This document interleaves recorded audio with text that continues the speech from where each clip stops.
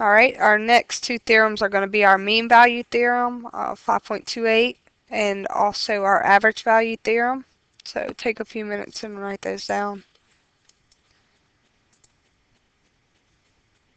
Well, also we were looking at this image, and you can see this might help you to visually see the aspects of this theorem, and also I'll do the same for the average value. Okay, and then here's one for the average value. Looks like you can see here's our average value formula here.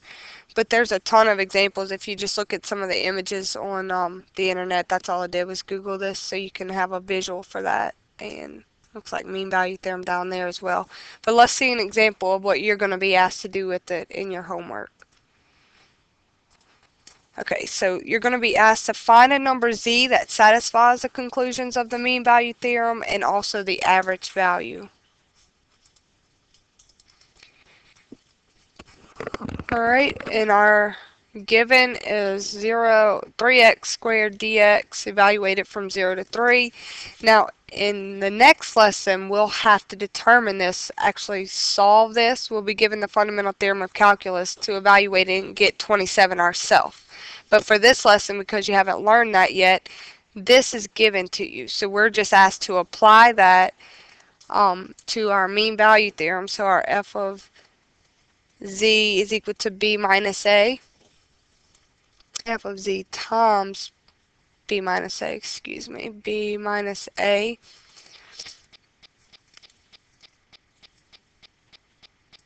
That is equal to the solution of our definite integral. So in this case, that is equal to 27.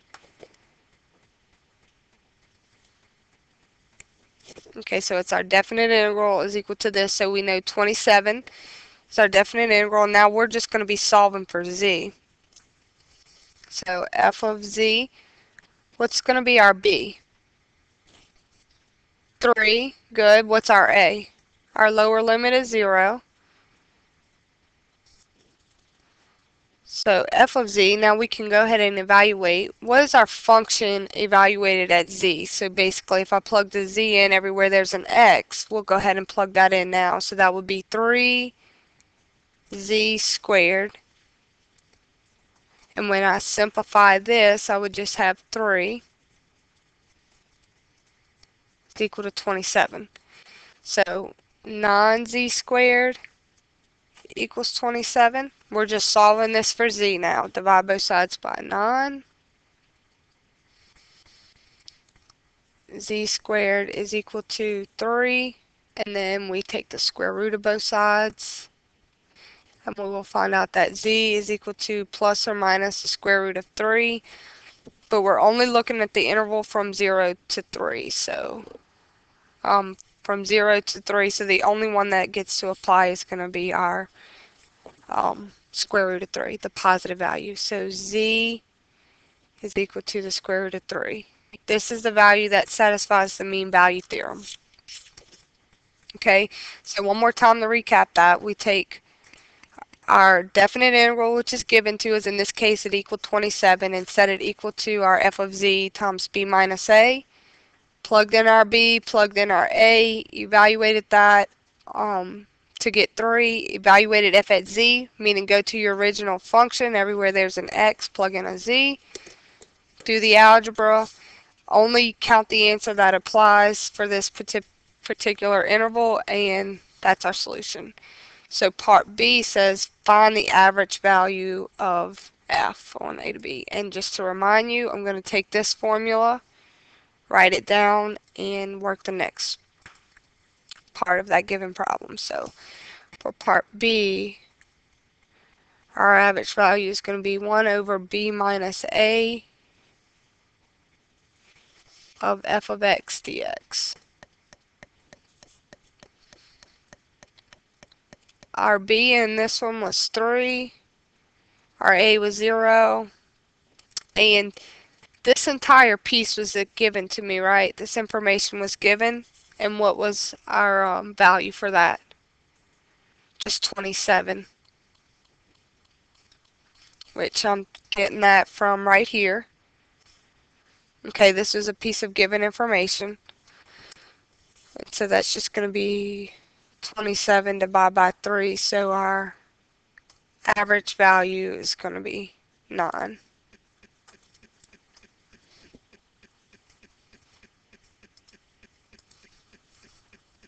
Okay, we're going to do one more example. I'm going to let you try this one on your own. It's the exact same instructions as this particular one. It's the part A and part B, and this is the new given information. So apply part A and part B to this one and then check your answer.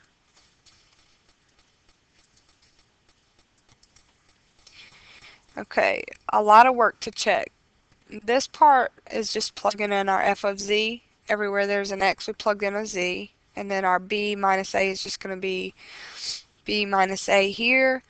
Simplify this, and then I distribute this 4 to every term in the problem.